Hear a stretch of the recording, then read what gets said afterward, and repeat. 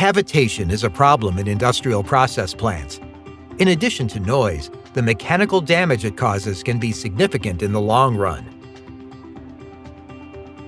Cavitation occurs when the flow area is reduced, resulting in a faster flow and a decrease in local pressure due to energy retention. Control valves are particularly susceptible to cavitation because they always have a point where the flow is throttled. An increase in the speed of flow with a decrease in pressure leads to the formation of gas bubbles.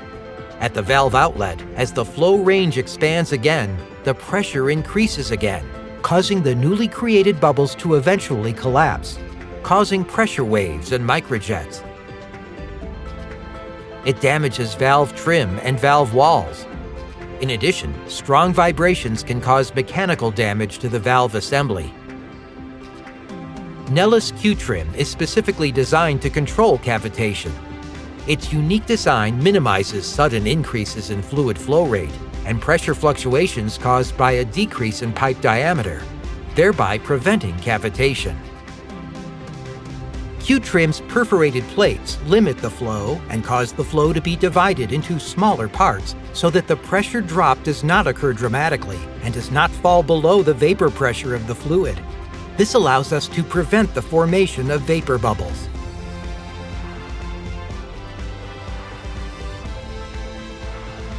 Q-Trim effectively cleans itself of particles or debris.